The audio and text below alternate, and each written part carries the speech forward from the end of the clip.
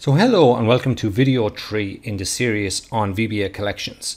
And in this video what we're going to do is we're going to look at reading from a worksheet into a collection and then reading from a collection to a worksheet. This is what you typically do when you have like a collection and you're using it in Excel VBA. You're typically going to read data from a worksheet. So it's important to understand how to do it. So you can see on the screen we've got a worksheet here. And our worksheet has just a simple list of students and their marks. And what we're going to do is we want to read all the students into our collection, and these are students that have a mark that's greater than 70. So the first thing you want to do when reading through some data on a worksheet is to get the range. So we do get the range. So we declare a range variable like this. And then we simply set the range variable to some range on the worksheet. Now the worksheet we're using is sheet marks B.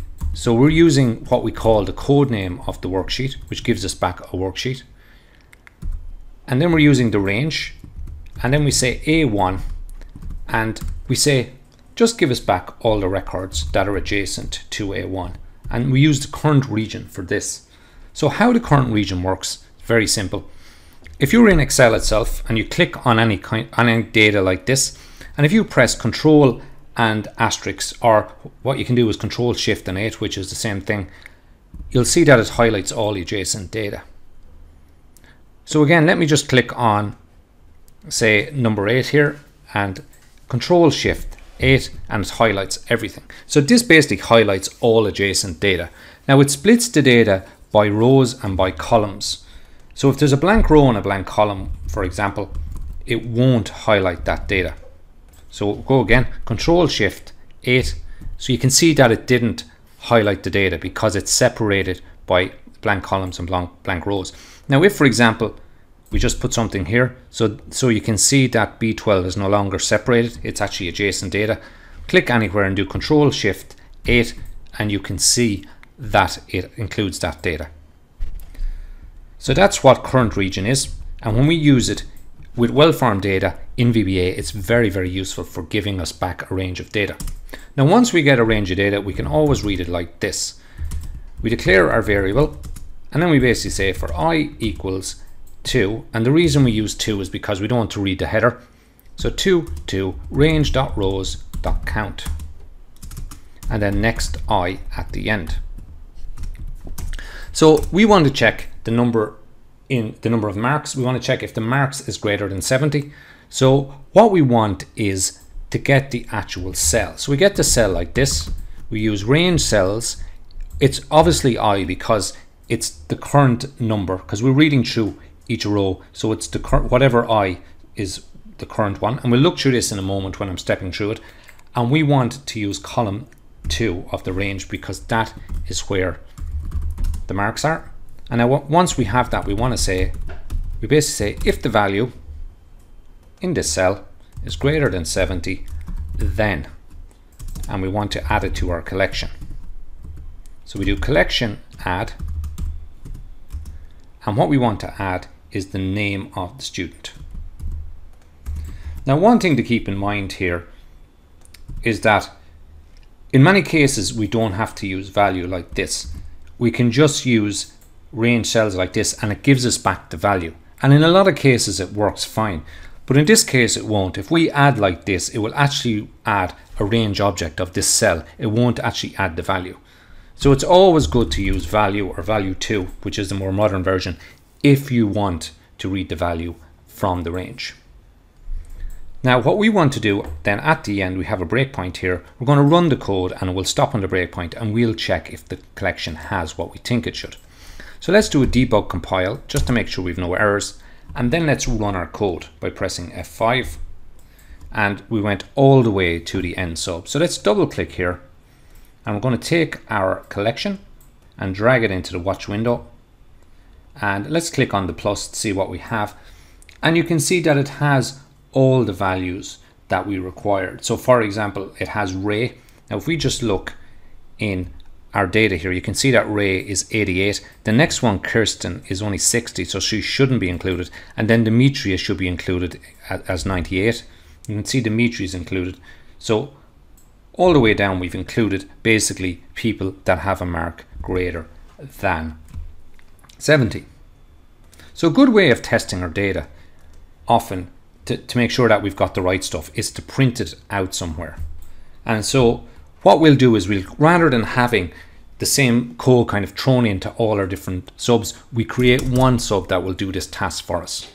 So in this one, you'll see how we pass a collection to a sub. So we have a sub and we call it print collection. And then to pass the value, we simply say call as collection. And that's how we pass it. And then we do the normal thing. We're going to just do a standard for loop, or a for each loop I should say, standard for each loop, and we declare this as a variant, and we say for each item in the collection debug print, which prints it to the immediate window, and then we do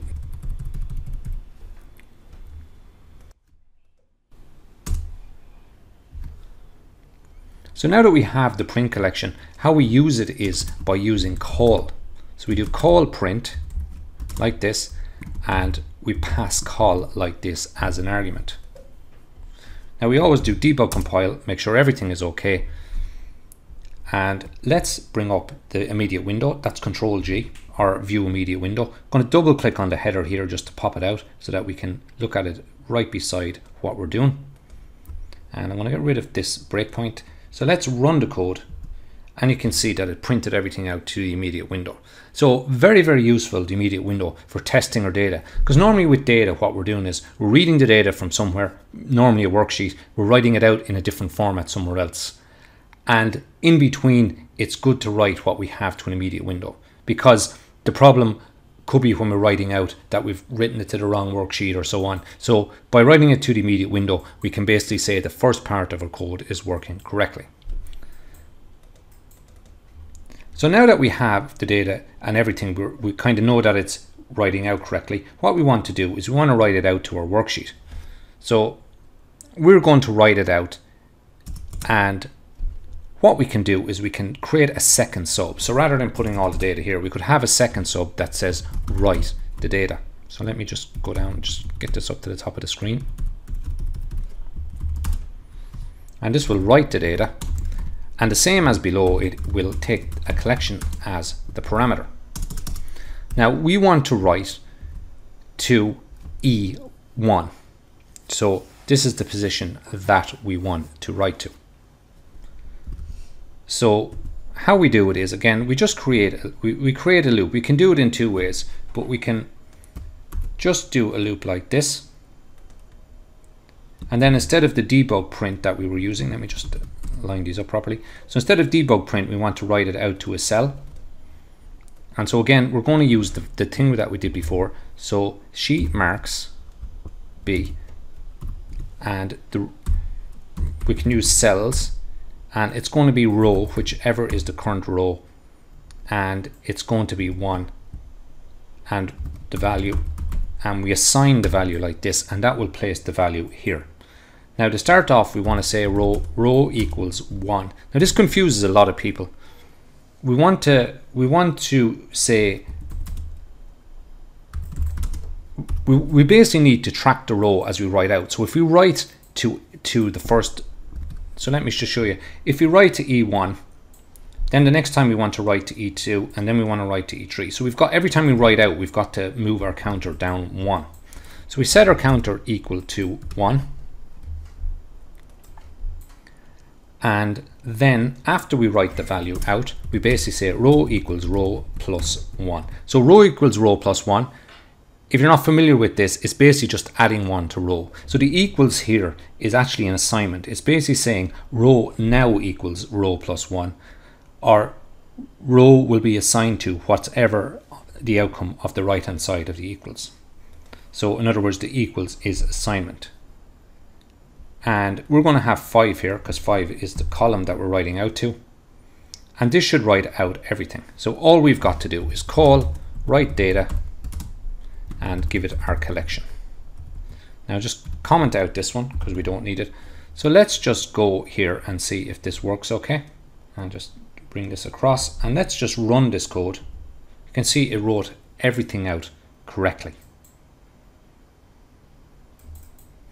Now if we wanted to write out the header as well, for example, what we can do is we can actually read from the first one and we can just change this so that it says or I equals 1. So in other words, if I equals 1, we want to add that to our collection as well. So let's go back here and let's run the code again. And you can see that it printed students at the very top and that it printed the rest of the data. So that's basically how you read and write from a collection to a worksheet. Now one question people often have, and you probably have it as well, is what happens if I wanted to read more than one column? So if you want to read more than one column, what we need to do is use a class, and we'll be seeing that in a later video. And so with the class we basically can store data or lots of different fields about our current students or whatever we're tracking the data on. And we'll see that later in this series of videos on the collection in Excel VBA.